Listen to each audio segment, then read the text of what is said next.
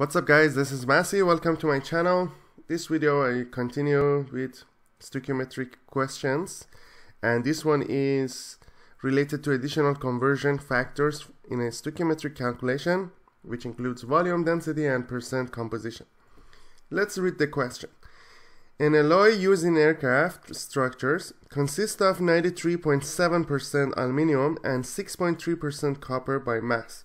So 93.7% aluminum and 6.3% copper by mass.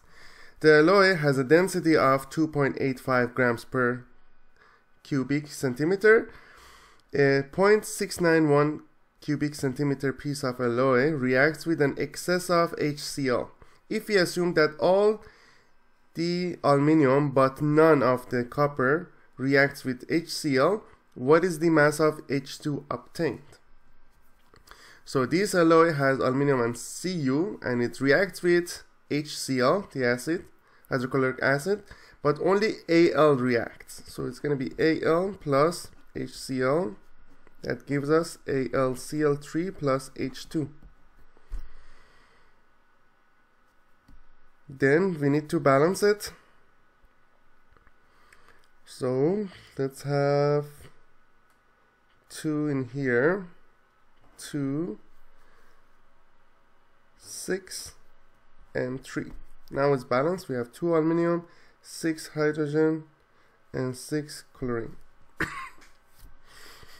Now I need to know, it says how many mass of hydrogen is produced. First of all, we need to see how much aluminum we have. So we have 0.691 cubic centimeter, the volume of the piece of alloy. We need to find the mass. So that's going to be 2.85 grams per cubic centimeter, which is the density. If we multiply, it's going to be 1.97 almost grams of aluminium. Now I need to know the number of moles of aluminium. So we need to divide it by the atomic mass of aluminium. Atomic mass of aluminium is 26.98. So 1.97 divided by 26.98.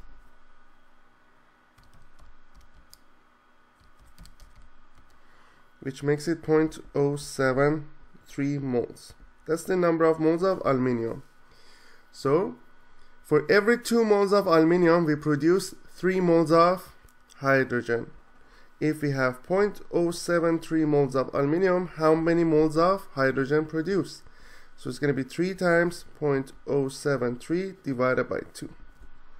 3 times 0.073 divided by 2, which makes it 0.1095 moles.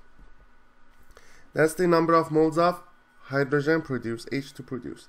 Now I need to know the mass. Mass is N times M, number of moles, times molar mass. Molar mass of H2 is 2 times 1.008, so which is 2.016. That makes it 0.22 grams. That's the mass of hydrogen produced during this chemical reaction. This is the final answer. I hope you enjoyed this video. Please leave me a comment if you have any question, and I get back to you as soon as possible. And please don't forget to subscribe this channel. Thank you and have a great day.